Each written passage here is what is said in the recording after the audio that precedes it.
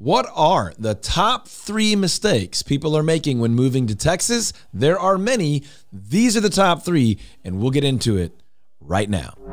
Hey folks, Todd Tremonti here, real estate broker, team leader in the Dallas-Fort Worth area. We have an office in the Dallas side and Fort Worth side, so we help people move here all the time. And the 3 big mistakes that we see people making all the time, and that we're obviously coaching our clients not to make, is number 1, relying way too much on technology. Now, technology is a beautiful thing, and there's tons of value in being able to search homes online and research school districts online and look for proximity to hospitals and jobs and search for jobs and all these different things. But the problem we see, especially from people coming from states that operate differently than Texas, whether that's politically or school systems or healthcare or have a different industry or kind of job richness to them, relying on technology can allow you to get overly narrowly focused, right? So, you know, you're finding something you really like and you can't wait to get here and see it. And then when you get here, it's either A, not available anymore because the website was outdated, or it's not anywhere near as it was presented online. That may be a school, a community, a park, a corporate campus, a neighborhood, a zip code, you know, whatever, an entire city.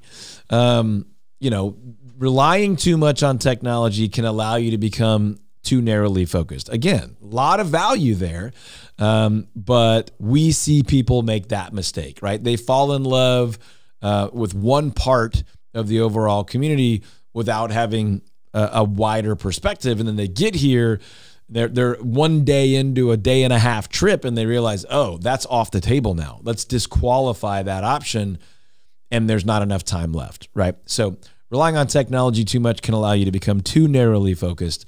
It can be a great thing, but that's a problem we see a lot. Now, number 2 is being in too much of a hurry, right?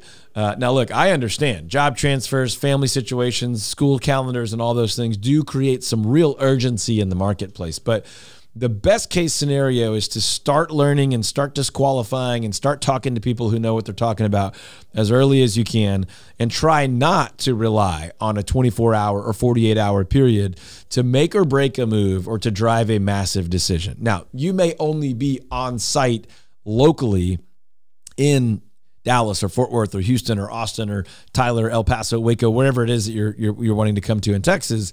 You may only be on the ground on site for a day or two, but you want to feel familiar with that area before you have to make a decision in that area. And maybe that's watching videos like these.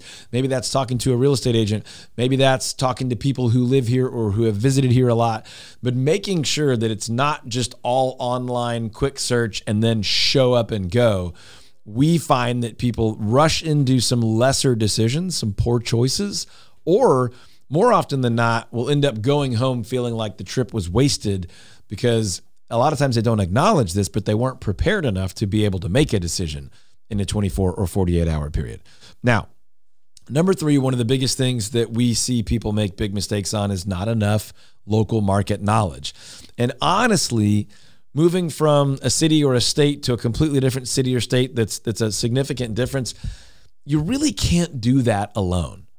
You know, I'm obviously biased. I believe you ought to have a local real estate agent and probably a lot of other local experts, mortgage lenders, appraisers, surveyors, that kind of thing on your team, on your side, to help you fully discover what it is you want, what it is that you need. There's no doubt if you're in the middle or you're even strongly considering making a move to Texas from another state or from another part of the state, there's some overwhelm involved with that, right? There's confusion, there's lack of clarity. You may be 8 steps down the 10 steps on a road to make a big decision and then have to wipe the slate clean because you discover something that you just didn't know before.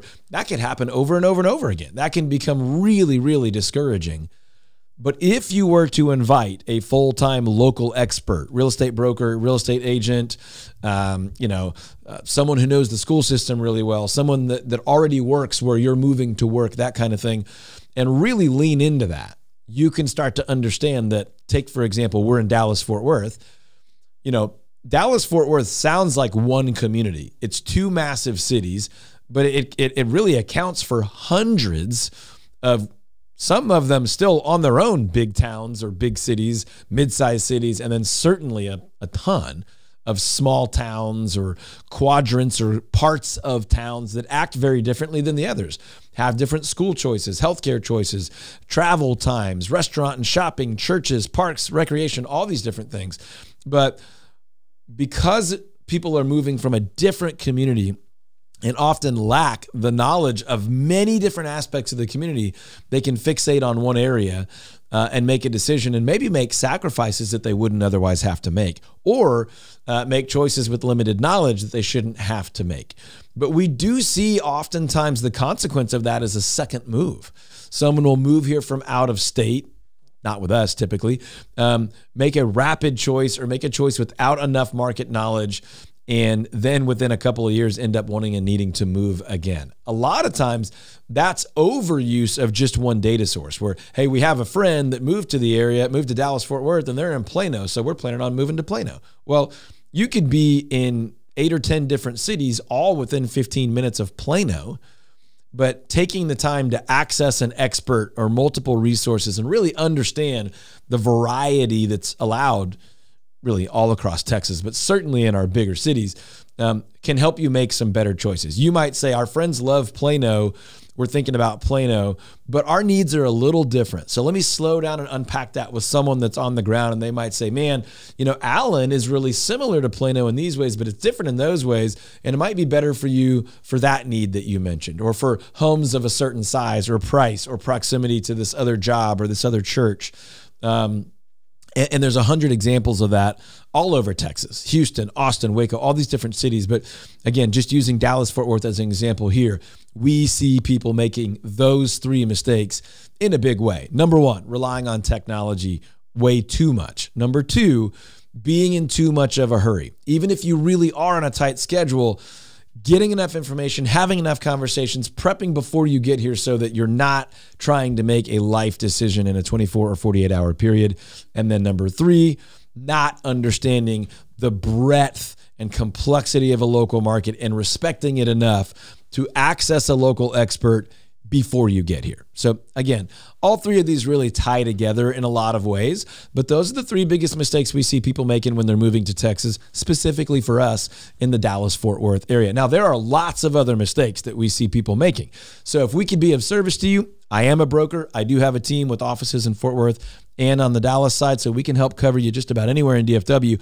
Our contact information is below. We'd love to help you. But again, if you're experiencing that overwhelm, if you're jumping online and you don't even know where to start, and you're seeing now that you're making some of these mistakes, you are relying a little too much on technology, or you do feel really time pressured, and you realize that you don't have adequate breadth of knowledge on the diversity of cities and jobs and communities and school districts and all those things here, we'd be happy to be a resource for you. But even if it's not me, even if it's not my team or our brokerage here, make sure you find somebody on the ground who's not only an expert in one city, one town, one neighborhood, but who can help you really assess your needs and sort of discover multiple options that are worthy of your looking at, and then help you navigate, not making decisions for you, but giving you the expert advice, details, information, and access that you would need to make the best decision for you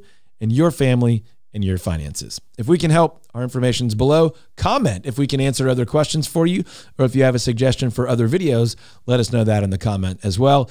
If we could help you buy or sell here, let us know that. We'd be happy to connect with you offline and help you and get you connected to other professionals in whatever way we can. So check it out. Check out the rest of the channel.